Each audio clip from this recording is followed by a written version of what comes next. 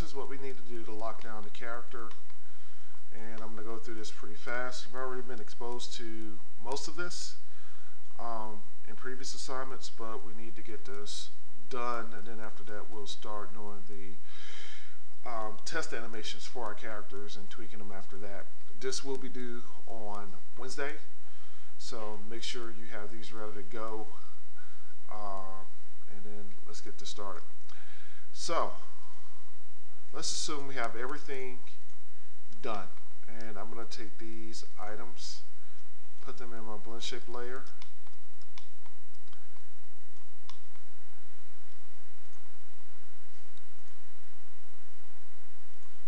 and blend shape layer should have our eyelashes, our shape libs, and of course our blend shapes for our character.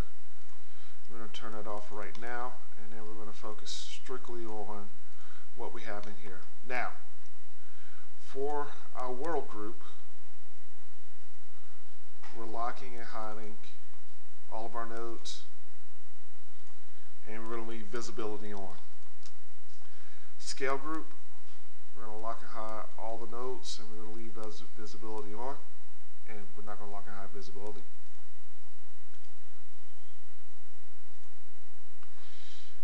Controls, same thing.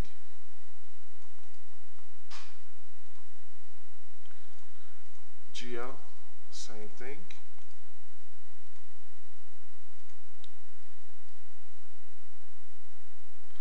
And locked to hide. And what we're going to do is we're going to turn this off. We don't want anybody to see that, to mess with it. And we'll move from there. And then let's go inside of our scale group. We have our locators group, lock and hide. I'm going to turn that off. Joints group, we're going to lock and hide that. And then we have our other ones, so our skeleton,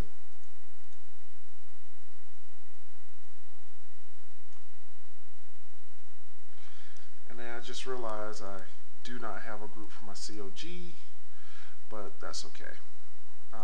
Part of me wants to put this in a group so I can just use that as a holder to lock and hide everything else. Really doesn't matter as much, but we're going to lock and hide that.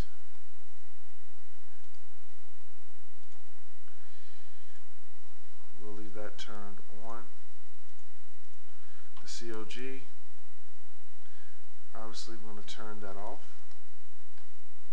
We're going to turn off its visibility. And then for all of these groups here, we're going to lock and hide them. And because I don't have any shape libs, I'm sorry, any PSA shape nodes using as controllers, then I don't have to worry about when I turn my skeleton off in my hierarchy, those objects being affected. We have very little things that are directly parented to our joints, which is handy. The blend shapes node, we're going to lock and hide that. Now at this point you've already have your scale set up, and we've already taken care of that in our previous lecture. So I'm going to select these, lock and hide. I'm going to turn it off. Then we have all of these. I'm going to lock and hide those. Turn them off. And then my IK handles,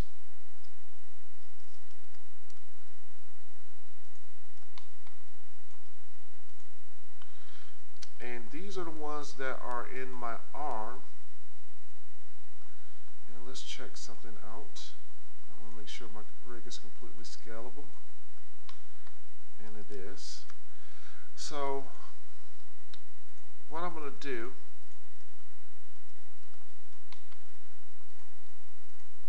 that's the one for my spine, these are the ones for my arms. I'm just going to select these, hit the G key. I'm going to name this IKs. I'm not too worried of that being sent to world space is not moving according to that. I'm just going to lock and hide this and turn it off. Geoscale. This is for things that are not, for geometry that's not bound. So I'm going to lock and hide that. I'm going to turn it off. Also, I'm going to leave it on. Leave it on. And my individual groups, I'm going to lock and hide those groups. And we're going to leave them on. Controls. We just did that. Place me. We want everything for our place me. And now we have to go to our individual controls. But let's take care of the groups first. And my groups, select all of those. I'm going to lock and hide those. And the individual controls. So my lower torso control, that's just going to be rotation. I'm going to lock and hide everything but that. And I can literally just click on each one and do it. This mid one, same thing, we just want rotation. This upper one, same thing, we just want rotation.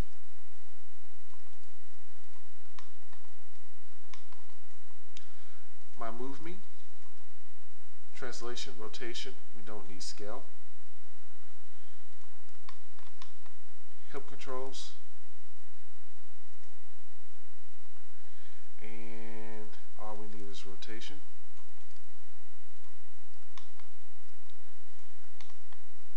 My foot controls, translation, rotation, we don't need scale. And now my FK controls for my legs.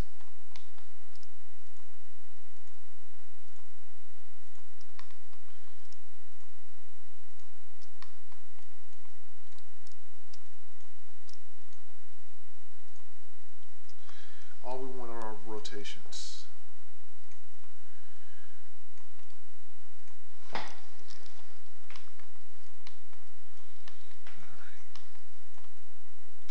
Neck control, all we want are our rotations. My head control, all I want are my rotations. Jaw control, all I want are my rotations. I'm going to select my right eye control, left eye control, main eye control, and all I want is my translations. And the attributes that I created for it. For my modes control, we don't need any of its channels from translate to scale because we're just using these. For my clavicle controls, all we need is our translations, and more importantly, we just need translate Y. So I'm going to select everything but translate Y and visibility, and we're going to lock and hide that. My FK shoulder controls, all we need are rotations.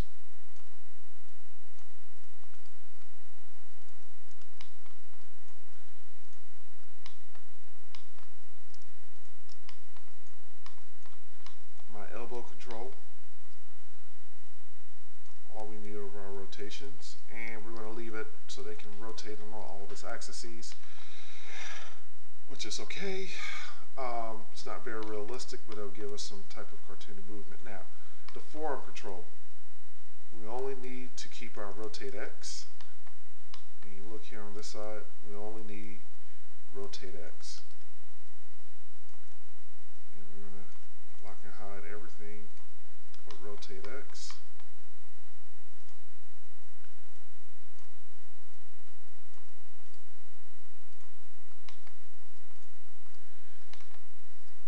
Wrist controls, we want everything but our rotations. So we're going to keep our rotation. I kind of said that backwards, but that's okay. We're going to keep our rotations and select our translate and scales. Lock and hide. Now, for my IK controls for both hands, all we need are our translations. The reason why we're locking hiding because we don't need an animator to actually key anything for scale, and we really don't want them to rotate it. We didn't set it up for that, so we are essentially setting this up so that it makes it harder for somebody to break. Now, this is kind of an abstract because you're the only ones that are going to use these rigs.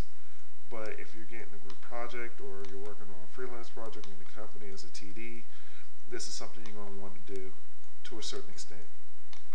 Of course, everything you want to do is going to be based upon their pipeline. So I select both the hand controls, scales. I'm going to lock and hide those.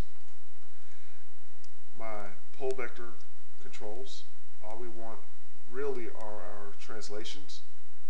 So we're going to lock and hide everything but those, and our visibility.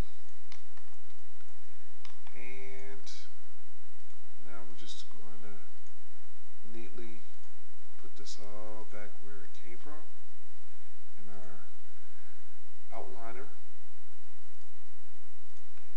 In this one, our curve, we're going to create well, we already have this here, hide. And we're going to go ahead and put that in there. And we're also going to restrict this layer, turn it off as well.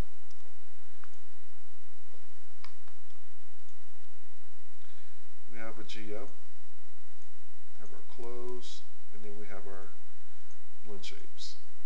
And we can move those down.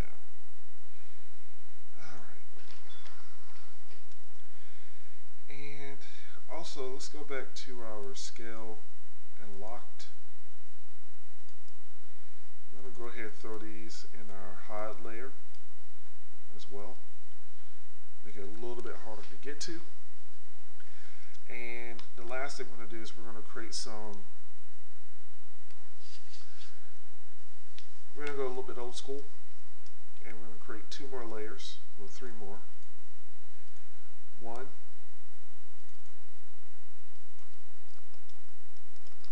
joints, we're going to make this yellow.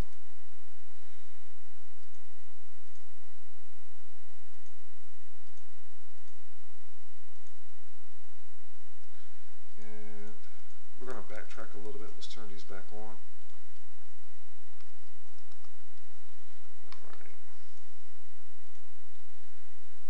So I think what I'm going to do the easiest thing is just to select my group skeleton, put in my joints. They're all colored yellow, and we need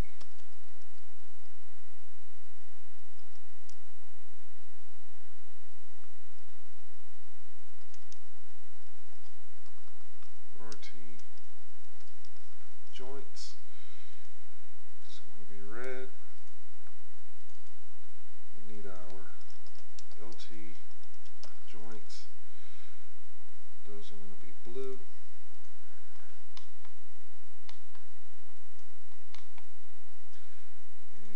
Let's go ahead and do the right side first. We'll add that to the right. Set my thigh. We'll add that to the left.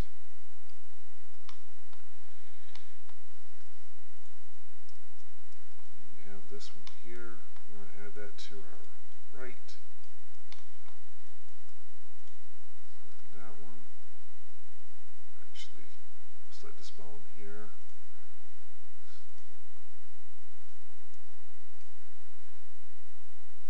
Side, add that to our left, and if I want to be so bold, the eyes, right,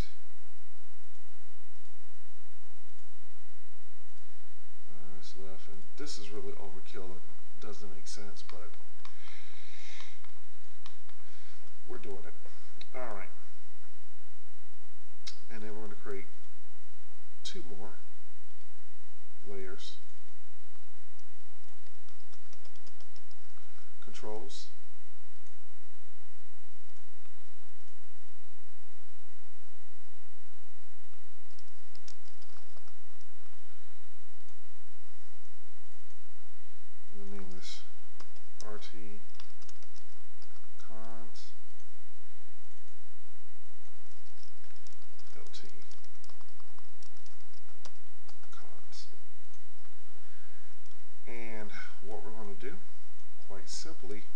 is same thing we did with our skeleton. So the good thing is I have a overarching, let's hide these again, and if we need them, then somebody can look for them, not this there. Let's just further control this. Let's move this down. Boom. There we go. Restrict that. Alright. RT, once again, is going to be red. LT is going to be blue. Anything in the center is going to be yellow.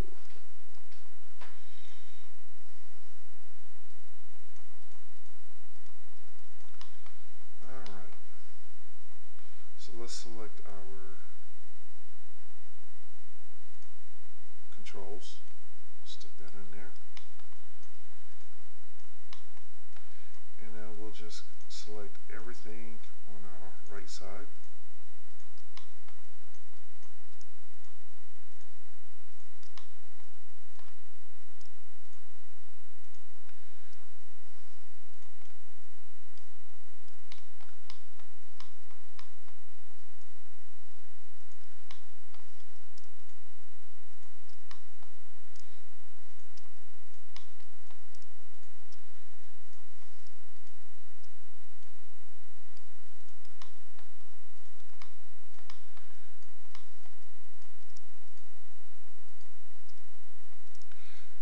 I could probably use my naming convention for this, but I'm not.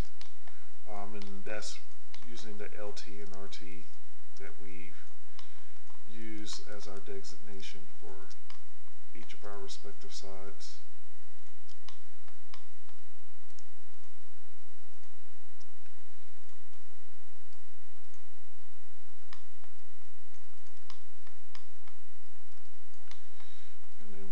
These in there.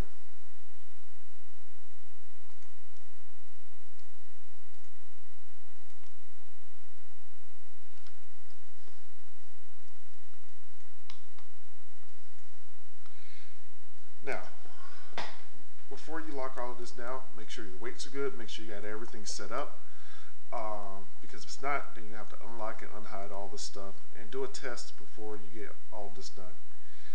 And to wrap this up, let's restrict our body layer and the clothes layer. And let's say we're going to set up for animation.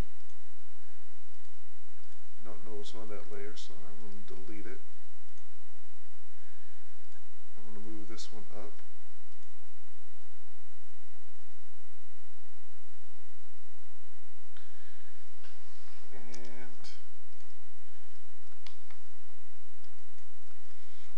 Thing you want to do is make sure your textures are linked to the shaders, and they should be. And I'm just going to do a file, save as.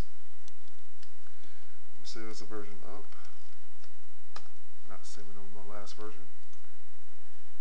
And then I'm going to do one other thing.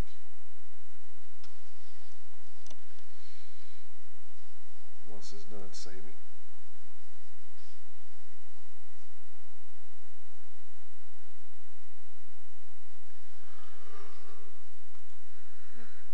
we're going to save the scene, as also final.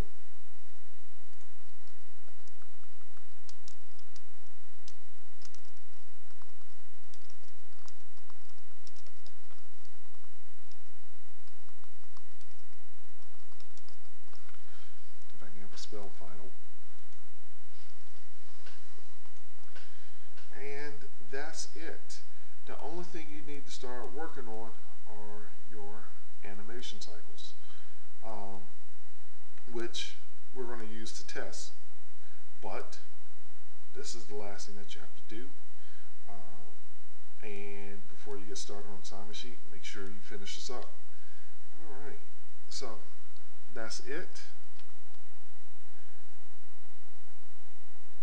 You have a great day, and I will talk to you later.